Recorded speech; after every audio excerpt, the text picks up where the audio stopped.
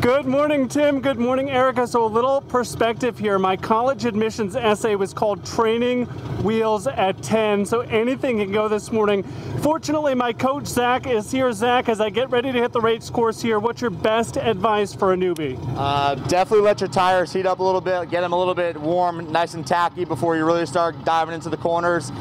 Get at least a lap under your belt, understand the track, and then go full throttle. All right, Tim and Erica, you heard it, full throttle.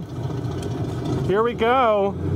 This place open Thursday, Friday, Saturday, and Sunday discounts, Tim and Erica, on Friday nights. And this race course Didn't the guy goes say for about a half don't go full throttle at mile. the I start? don't think that he is.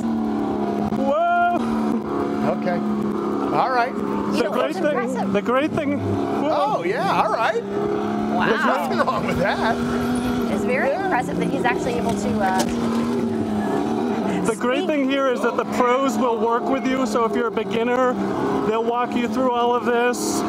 $19.95 if you're coming for the first time.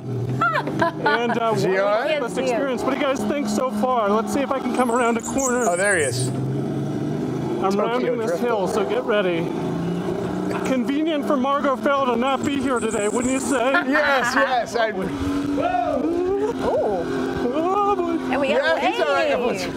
Oh, Keith. Here we go. He almost went. Oh, He's that was doing really close. good.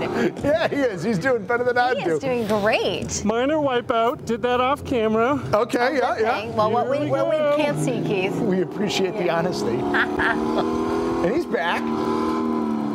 But he has come really close He's to hitting doing that really ball. great. There's that drift Oh, there, again. okay. Yeah, okay, That's all right. fun though. Have some fun with it. Yep. Good, Yep. good. He's good. No, but for him to be having sort of, conversation and following and